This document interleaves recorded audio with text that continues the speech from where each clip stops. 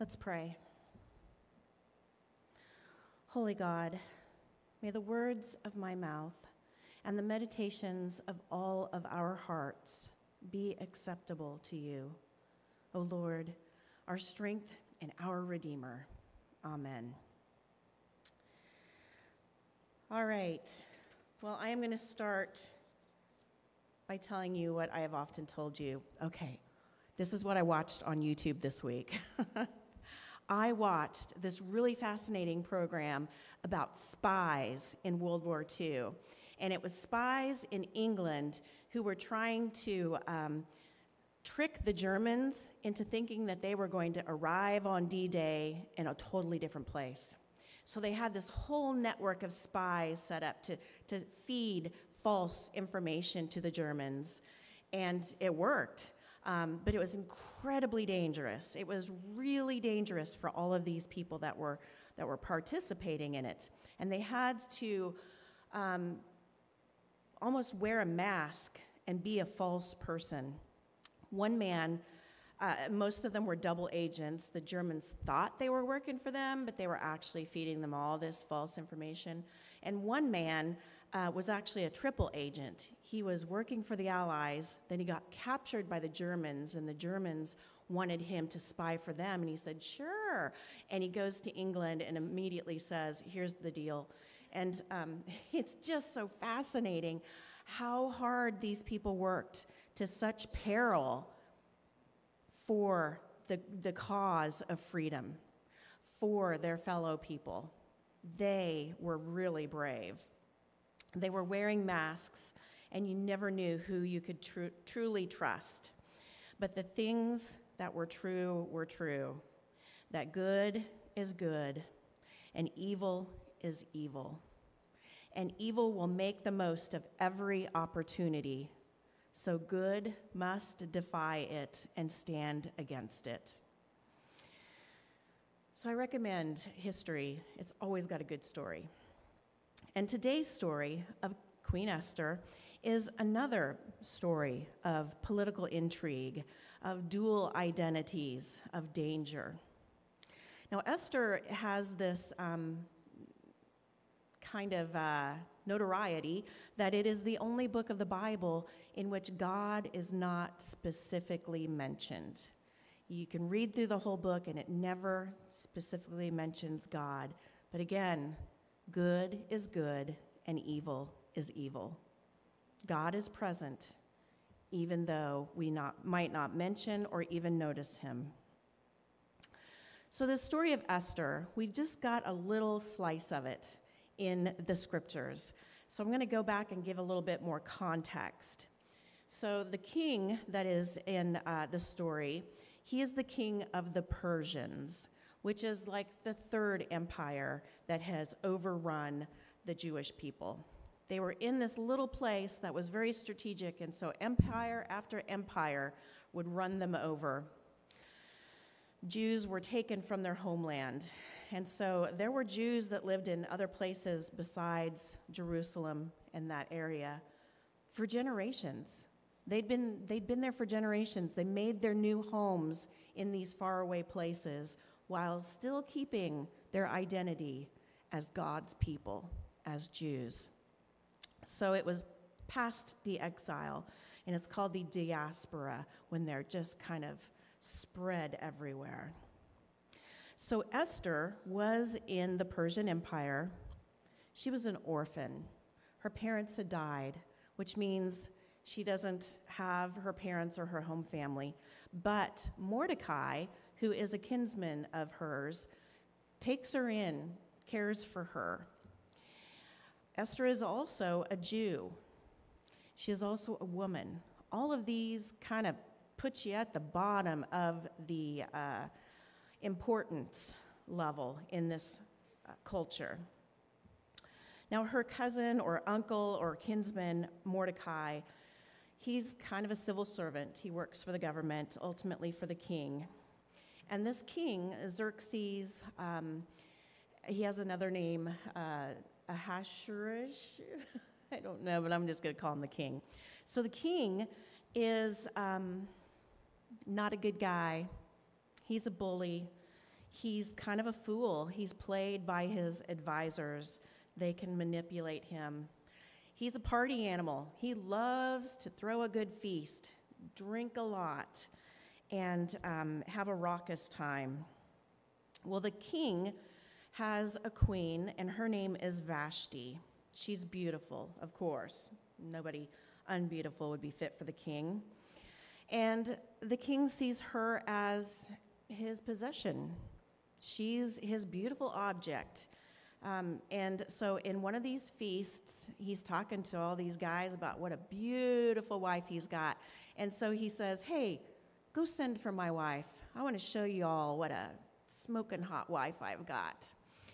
And Vashti hears that she is summoned to the king, knows that these guys have been drinking for days and days, and says, nope, I am not going to dance in front of a drunk crowd for him. So she doesn't go, and eventually she is banished from the kingdom. Probably worse than that, but, you know. So the king is unhappy, and he decides that there needs to be a law, because these men are talking about how if even the king's wife won't do what he wants her to do, what chance do we have to get our own wives to do what we tell them to do? So the king puts forth a new law that says women have to do what we say. And the king goes in search of a new wife, a new queen. He has this contest, this beauty pageant, which is not probably voluntary. If you're kind of good looking, you're going to line up and let the king look you over. And Esther is the one that he chooses because she's beautiful. She's lovely. But as she is taken off to the palace, Mordecai warns her, don't tell anybody that you're a Jew. Keep that to yourself. Right now, you are just a beautiful woman. Do not let anyone know. Because even though they've been assimilated, they've been there for generations, Mordecai is working in the government. He knows that there's danger to admit that you are a Jew. So Esther is crowned and she lives in the palace.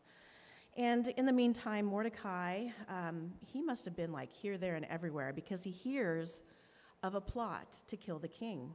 And he brings it to the attention of the king and his men, and the king is saved. But he's a Jew, and he still tries to keep a low profile. One of the king's advisors is named Haman. And you know, this whole book of Esther is read and celebrated during the Jewish holiday of Purim. They read this story, and they dress up, and they have all these rituals. And every time they say Haman, everybody goes, boo, because he's clearly the bad guy in the story. So Haman, okay, that was a little subdued, but Haman wants all of the civil servants, everybody, to bow down to him because he's second to the king. You should bow down to me. I'm the top dog under the king. But Haman's a Jew, and so he won't do that because he serves the living God, and he doesn't bow down to a mere mortal.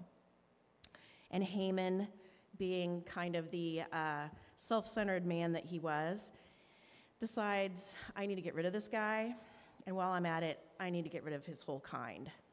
None of them are controllable, you know, because he figured out how to control the women, but you can't control the Jews. We got to get rid of them. He decides if they kill them, they can then take their money, take their possessions, add that loot into the royal coffers. And he's so sure of himself that it'll work, that he'll get permission, that he casts lots, which is like he rolls the dice for the day that he's going to do this. So he's rolling the dice saying, okay, maybe it'll be the 12th. That's when we'll get rid of them all. Again, Mordecai, maybe he was a spy. Mordecai hears about this plot, and he goes to Esther, and he says, you need to say something, because he is going to kill us all.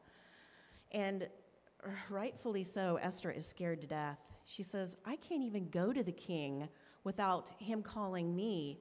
He could kill me just for saying, hey, I've got something to say.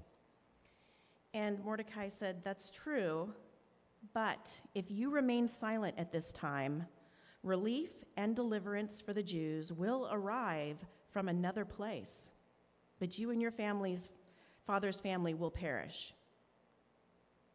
And who knows? You may have come to your royal position for such a time as this. So he has faith that God will deliver them somehow.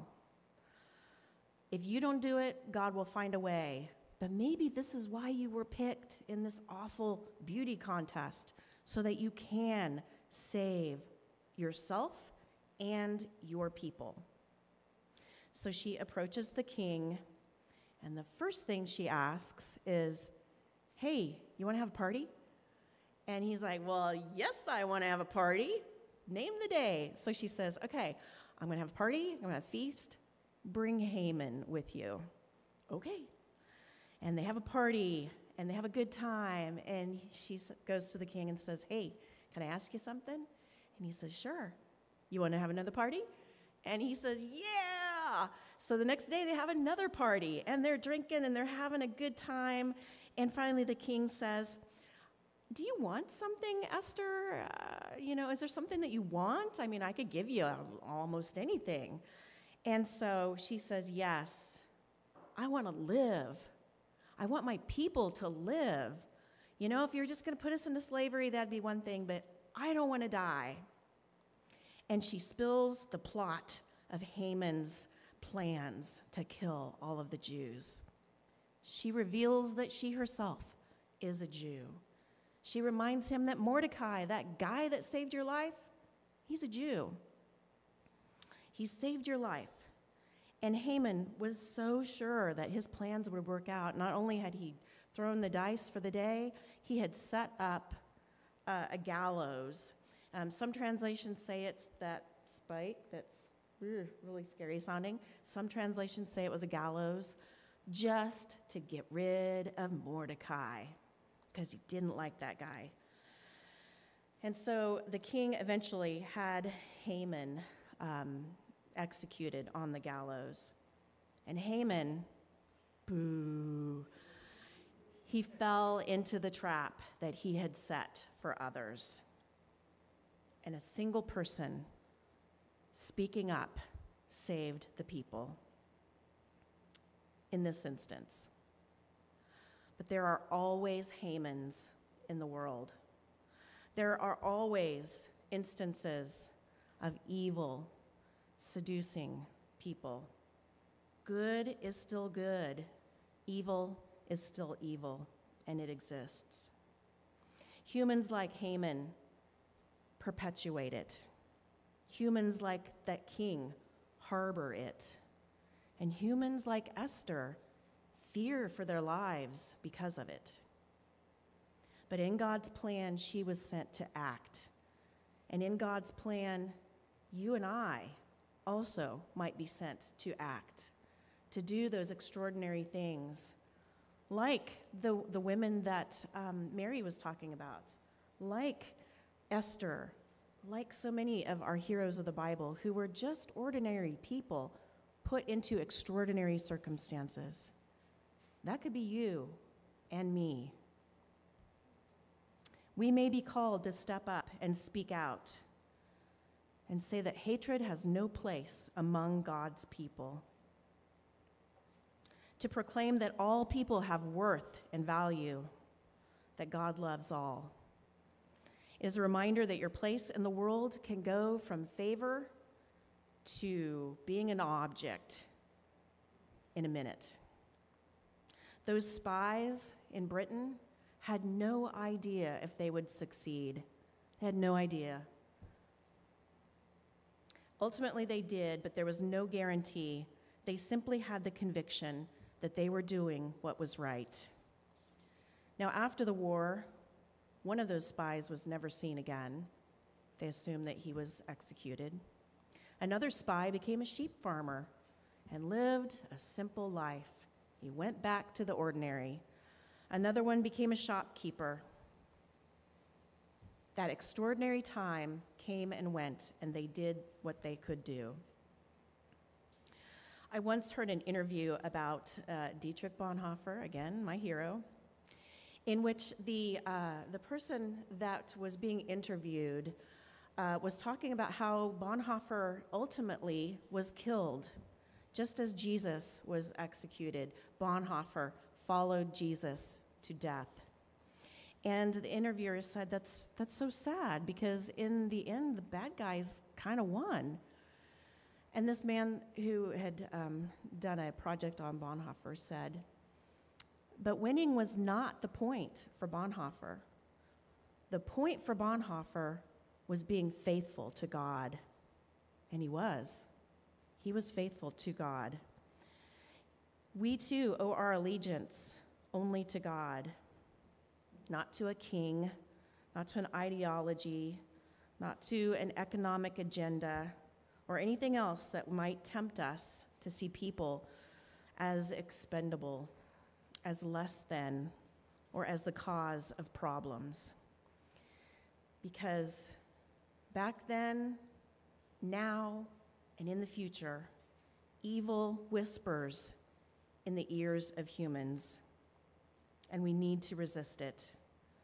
Because our fate can also turn on a dime, like those spies, like Bonhoeffer, like Esther. And the call is not to be winners or to avoid being losers. The call from God is to be faithful, to resist evil, to do good, and be who God put you on this earth to be. Not always easy, not always clear, but through prayer, through persistence, through discernment, we do the best we can to be faithful, to do good, to walk humbly, and to serve our God. Let's pray. Thank you, God, for Esther. Thank you for Mordecai. Thank you for all who have done what they can to do good in dangerous situations. Lead us and guide us in every day, that we too will be faithful, that we too will resist the whispers of evil and do everything we can to do good. Thank you, God, for all of your blessings. Amen.